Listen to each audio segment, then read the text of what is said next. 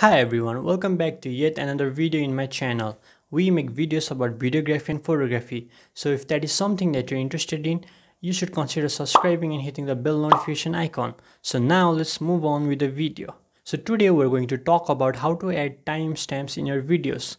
What are those? You may have seen that nowadays in the video, if you click on there, it will show you like intro, things like that. So this is a new feature of YouTube, so I thought why not let's help you on explaining how to add those to your videos. And again, you can add timestamps to the video you have already uploaded before or the video that you'll upload in the future. So it is very easy, but it is also time consuming, so keep that in mind.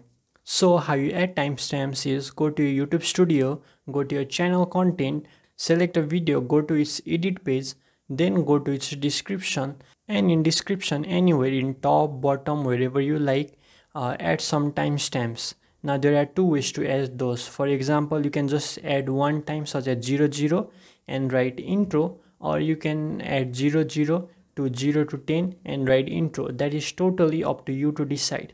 Now how do you add those? You just open your video, you just see where the time starts and where the time ends, and you just add them manually. And yes, this does seems a little bit hard, but I usually do this at the time of uploading my videos because the internet in my country is very slow, so I need to wait to upload my videos for a long time anyway. So during those time I just add these timestamps. The reason to add timestamps is that audience retention is very low. So if you tell them exactly at this time I have this thing talking about, they might just be interested in like subtopic of your videos. They will just click in those videos, they'll just watch, and they will give you more watch time. Now you might be thinking like, how can I get more watch time if they just watch small section of my videos? So usually what happens is when an audience comes to watch your video and they are waiting for like a small part of your video, but that part can be like very later. So when they are watching your video, they might get bored in the first 10 second, 20 second, and they might just leave your video.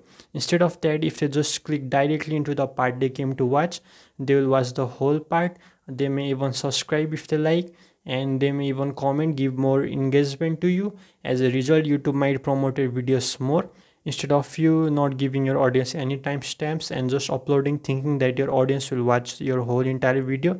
That doesn't happen. So this is the reason why YouTube has launched this new feature. So I hope you found this video informative. If you did, make sure to subscribe and hit the bell notification icon. Also, if you have any problem related to videography, photography, or you just want to ask something, you can leave it in the comment, or you can DM me on Instagram. Link will be in description. We'll see you next time with yet another video. Until then, thank you and bye.